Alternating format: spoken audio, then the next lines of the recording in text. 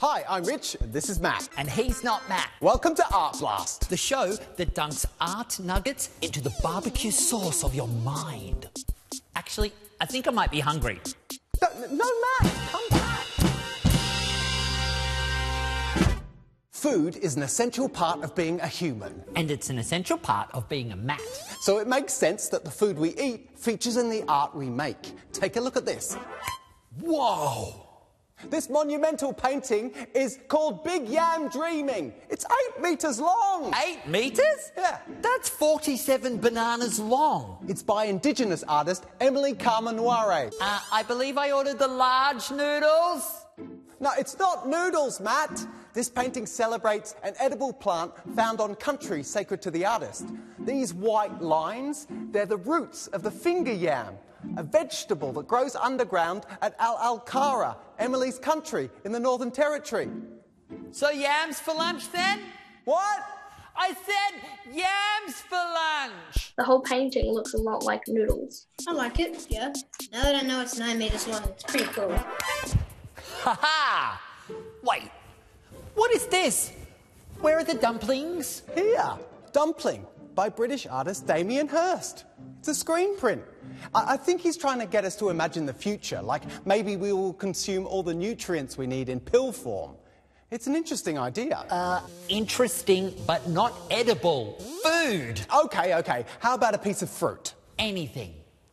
This mysterious artwork is called Bruised Peaches. So many peaches. Yeah, it's by Australian artist Patrina Hicks.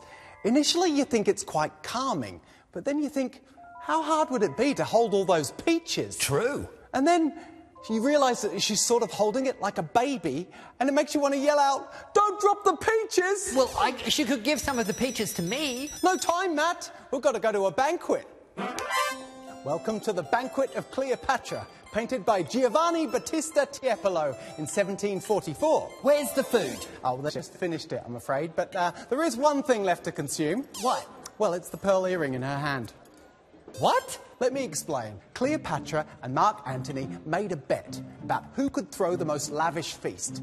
Cleopatra went first, and Mark Antony was pretty impressed by it, but he still thought he could top it. Hi, could I order a Pharaoh falafel? Then, at the last minute, Cleopatra surprised everyone by pulling off her pearl earring, which was worth as much as the large house. Cleopatra's place? Don't lift at the pyramids. Then she dropped it into a glass of vinegar, it dissolved, and she drank it. She won the bet. It was the most expensive bubble tea ever.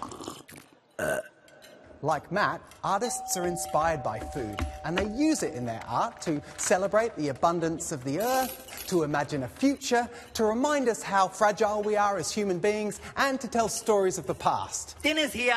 Matt, you can't eat inside the art. What? It's a banquet. Oh, say it, don't spray it. See you next supper. Sorry, Cleo. Does anyone want to buy my falafel? No one wants it. Oh, I forgot the hummus.